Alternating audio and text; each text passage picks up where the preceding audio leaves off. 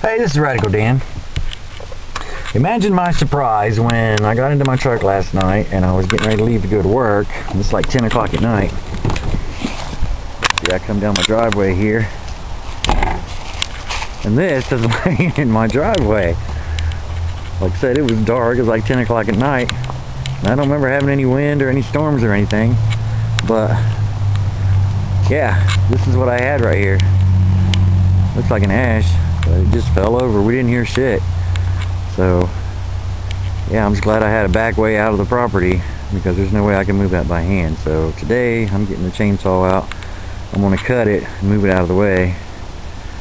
And tomorrow we're supposed to be in the 50s, so tomorrow I'll come out here and cut it up and use it for firewood. But yeah, imagine the surprise of coming down your driveway and there's a tree laying in your driveway, and see, the road's right there. I mean, you can't get out there. So yeah, I almost had to call into work, you know. But yeah, that's the joy of living in kind of like the woods. So alright, have a good one. Yeah, so we got the chainsaw out, and we just cut the pieces out like this, and then I'll just drag them out of the way, and I'll clean this up Friday. Have a good one. So yeah, there it is. Tell you what, man, it's nice having the right tools for the job, especially when shit happens.